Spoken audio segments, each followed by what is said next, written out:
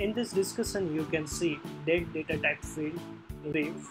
In case you missed previous video about text data type field, please check, link is available in description. Date field is very important fields in any kind of business application. Odoo provides the field name, establish date. So here we have to use like fields.Date and then after string as a label name,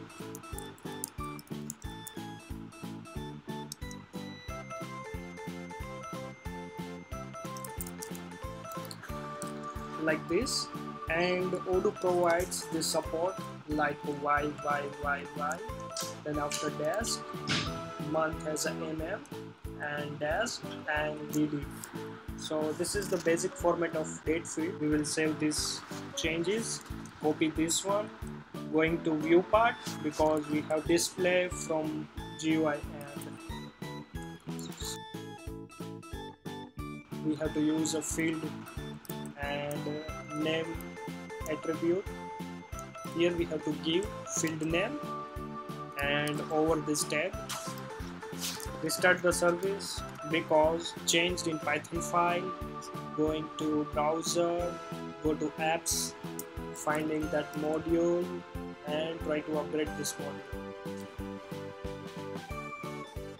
Once this will upgrade, it will automatically add this date field into database, as well as you can see it will appear into this form view.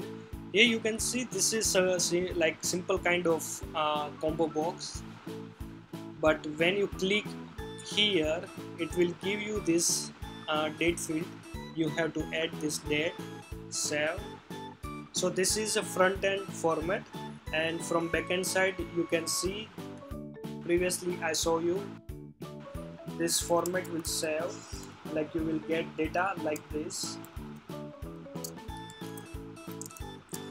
This is background, like this is backend format, and this one is a front end format, so don't miss that one. So let's add some extra attributes. This is a tooltip, and an attribute name is a help. This, please select establish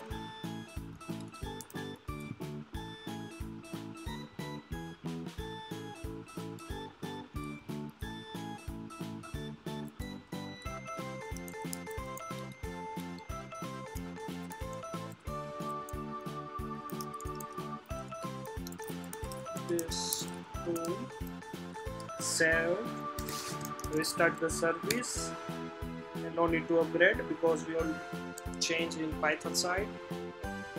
And when I will hover to this label, so you can see this tooltip.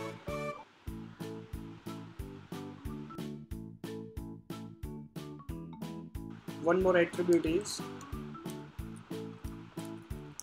read only, and data type support as a boolean. Once you will apply this attribute, and when you will refresh this page, now try to edit, user having some restriction to edit this field. So this is basically, this is a read only data. Sometimes specific field need to required field from user side, so you can just use required equal to true. Then after restart the service, refresh the page and edit it. You can see the color also changed, background color. And if I will try to remove this one and trying to save, here you can see at the establishment date should be mandatory. Until unless I must have to select this field, and then like Odoo will store the data. Next one is like default attribute. That attribute help you like while create any record. So that time like a default value should be appear here. So we will use like fields.Date.today.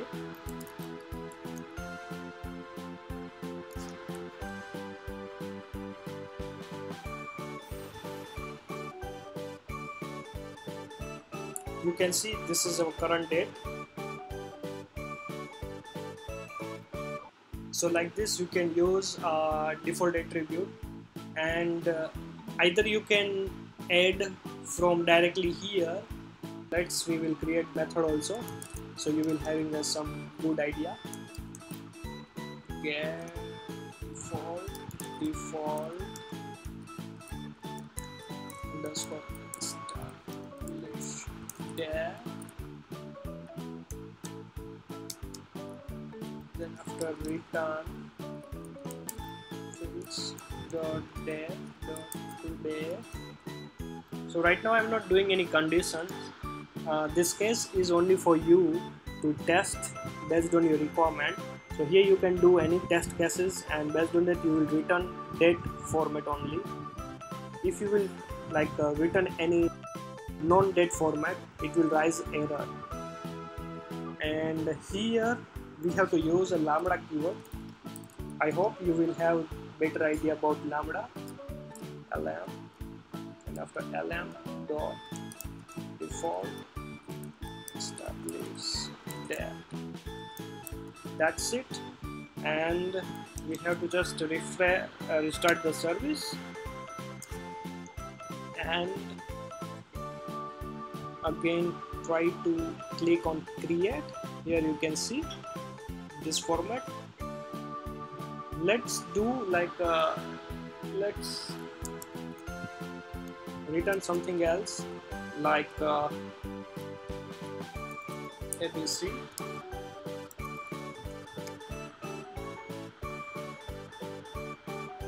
And refresh the page. See, Odoo will raise this error message because ABC does not match this format. But yes, one more thing, either you can use boolean or you can use like none type. These two data type will support while return the default value, and by default it's in false. Refresh the page. You can see here it's a none field. Well, we changed in Python side. Now we will move to XML side and add same attributes in XML side. So first of all, we will remove from Python side all the attributes.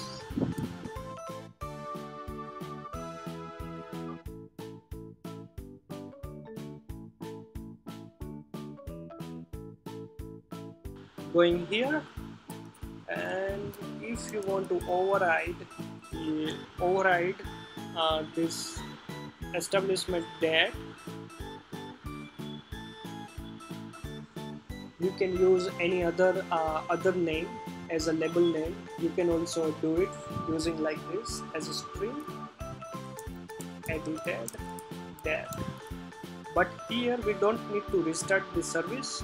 Only what we have to do is we have to upgrade the module, otherwise it won't be work.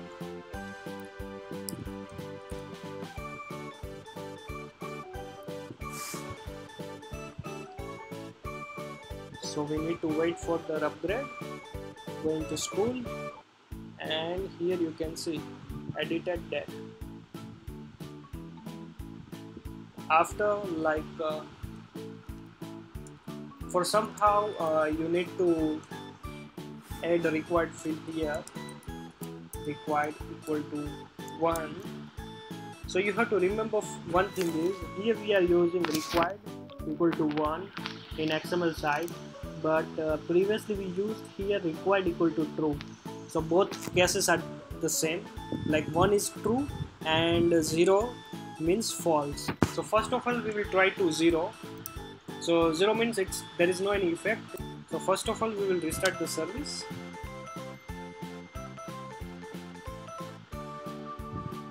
So it will have some idea. here you can see this is not required field, and right now we are using required using 1. Right now I'm just upgrading here -u and our module name. Refresh the page. You can see here this is required field now, and if you want to unrequired this field, you can just simply change as 0. Restart the service and upgrade the module.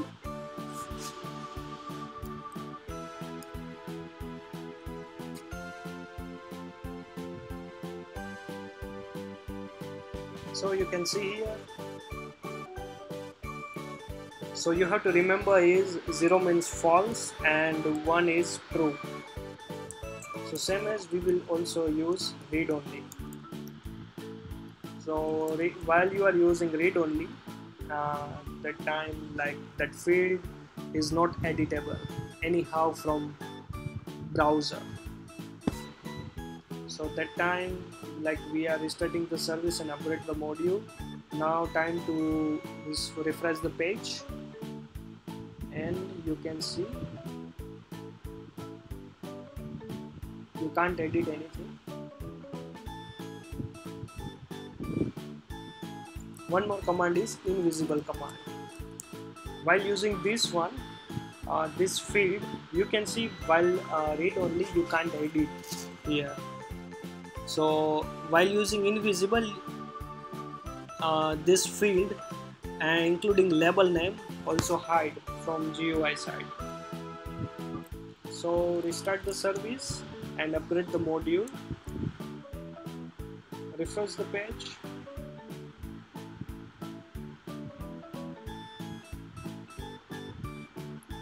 You can see here the effect like label name plus that text box is disappeared.